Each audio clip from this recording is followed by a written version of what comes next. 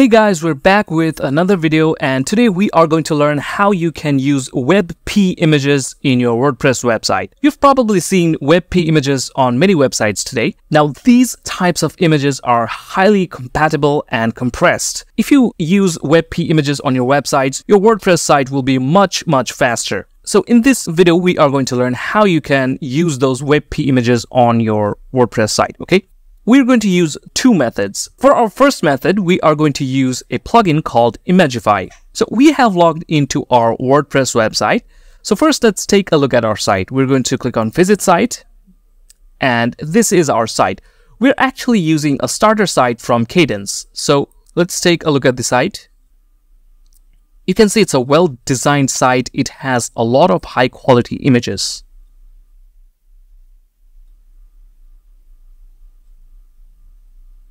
Okay, and it also has many pages. Great. Now let's get back to our WordPress dashboard. To use Imagify, first we have to install and activate this plugin on our website. For that, we're going to hover our mouse over plugins and click on Add New Plugin. From here, we're going to search for Imagify here. After searching for Imagify, you can see that it has appeared over here. You can see the name of the plugin is Imagify, Optimize Images and Convert WebP and AVIF, Compress Images Easily. So AVIF is also another type or format of your image, but we're going to use the WebP image. You can see that it has over 900,000 active installations and it has over 1,400 ratings. So you can understand that this is a very popular and useful plugin. We're going to click on this Install Now button and wait for the plugin to install. And after it's installed, we're going to click on the Activate button. All right, so the plugin has been installed and activated. It's going to directly bring you to this section, okay, your plugin section, installed plugin section. And from here, you can see there's a notification over here. It says, Welcome to Imagify, the best way to easily optimize your images. So the first step is create an account. The second step is enter your API key, and the third step is configure it. So first we have to create an account, okay? So since it's free, we can just click on this button and we can create an account. So let's go ahead and do it. It says, let's get you started. Enter your email to get an API key. So we're going to enter our email address. Okay, we have inserted our email address. And now it's telling us, congratulations, your account has been successfully created. Please check your mailbox. You are going to receive an email with an API key. So we're going to click on OK, and let's go ahead and check our email inbox. And we have received an email from Imagify. Here we have to actually confirm it and set our password by clicking on this link within the next 30 days. And then it's also giving us our username, and here is our API key. So we can actually start optimizing our images using this API key, but we're going to go ahead and actually confirm our password and create our Imagify account. So once you're here, you can actually optimize images. If you select this tab, you can upload your images over here, and then after the conversion is done, then you can download it from here, okay? You can also optimize pages. You can just paste in URL, or if you are using CDN, you can click over here and paste the CDN, and you click on this Launch Optimization button to optimize the page. But we want to use the API key. So we're going to hover our mouse over here and click on API integration. From here, we're going to copy our API key and we're going to head back to our WordPress website. Now we're going to click over here and paste in our API key. Now we are going to click on Connect Me button. As you can see, our API key is now validated. Now we can configure the Imagify settings to optimize our images. We're going to click on the OK button. Now we are going to go to the settings. Over here, you can see some of these settings are already applied.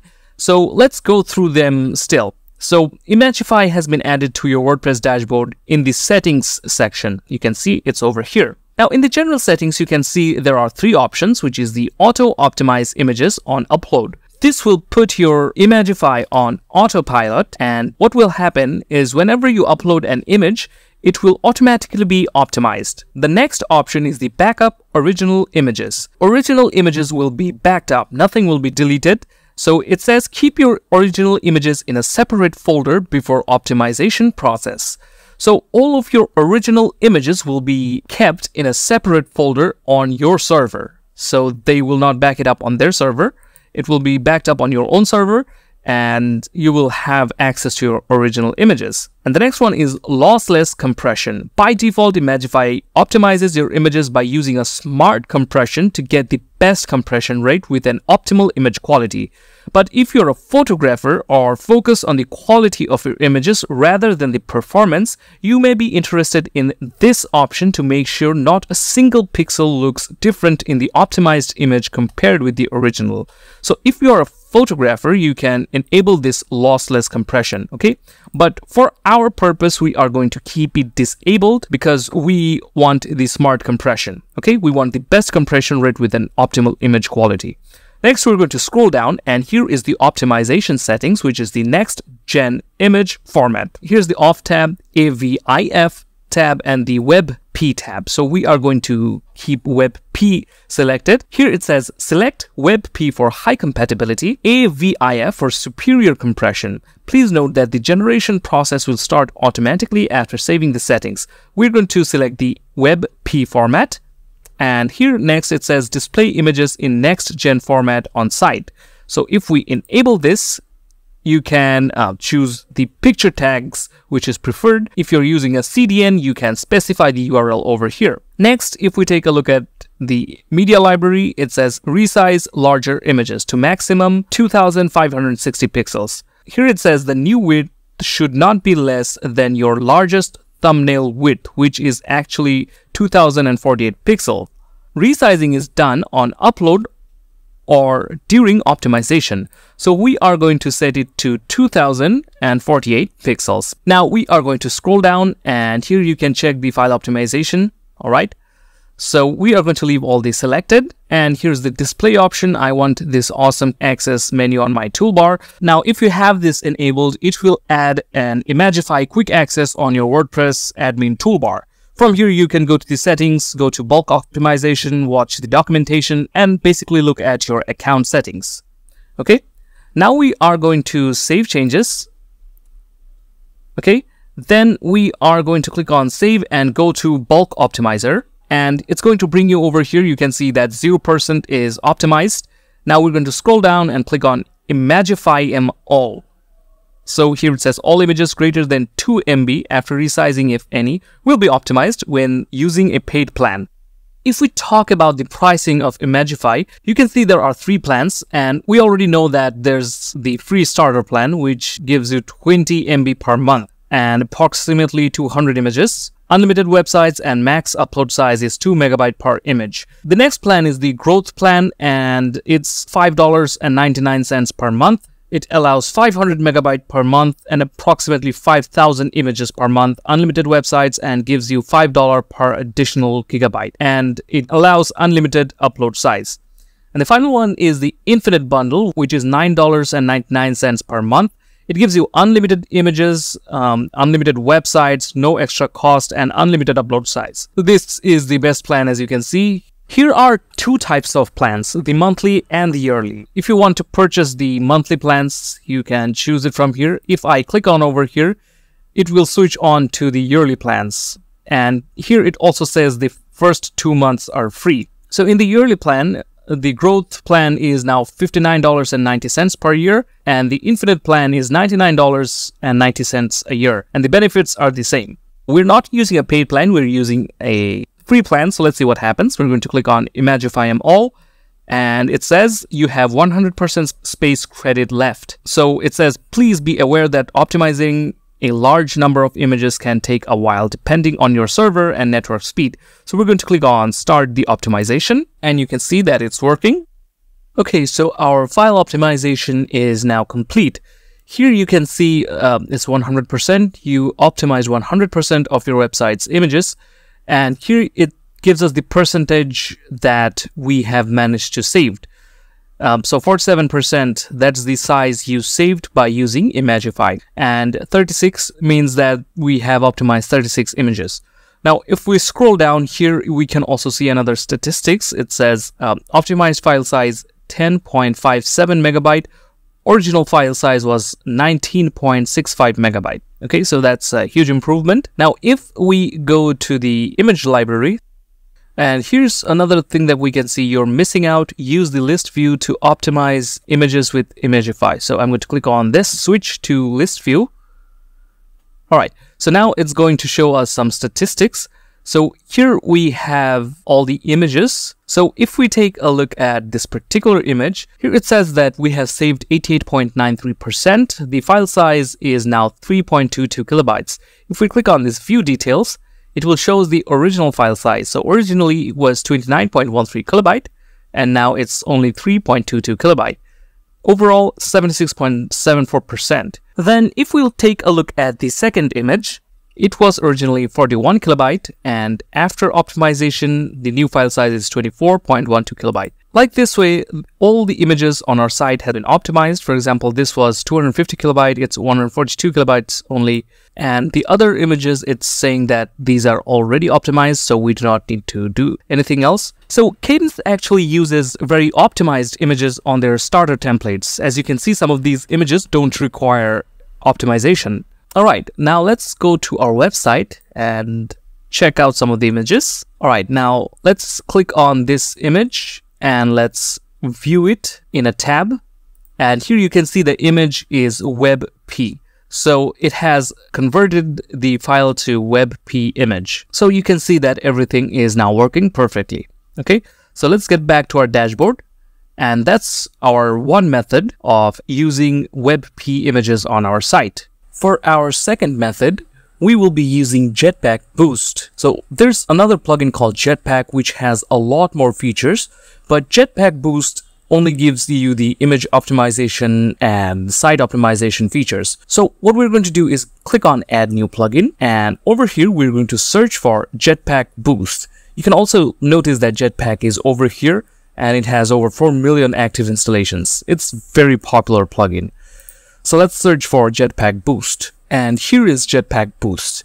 You can see the plugin is from Automatic, and it has over 300,000 active installations, and it is compatible with our current version of WordPress. So we're going to click on the Install Now button to install the plugin. Okay, it's installed. Now let's click on the Activate button. All right, so as soon as it is installed, it's going to bring you to this page. So it has two plans over here. You can start for free or get Boost. It's normally $26.95, but with the discount of 48%, it's now $13.95 per month for the first year, billed yearly. So you get all these features. With the free version, you do not get the auto CSS optimization, automatic image size analysis, historical performance scores, dedicated email support, but you do get page cache, and you get image CDN, image guide, defer non-essential JavaScript, concatenate JS, and CSS. It's okay, we will be needing only these features. So we're going to click on Start for free. And if you want these other automation features and advanced features, you can get Jetpack Boost. Now it's calculating our mobile and desktop score. As you can see, it calculated our mobile and desktop score. So our mobile score is 83% and our desktop score is 96%. There's also a historical performance review over here. If you want to expand it, you can get it, but we are not going to get it in the free version. Okay, so let's close it up. It also optimized our critical CSS loading. And if we scroll down, there's the cache site pages, different non-essential JavaScript, concatenate JS, concatenate CSS, image CDN, image guide. So all these options are there. We're simply going to enable image CDN. Here you can see it says, deliver images from Jetpack's content delivery network, automatically resizes your images to an appropriate size, converts them to modern efficient formats like WebP, and serves them from a worldwide network of servers. Great.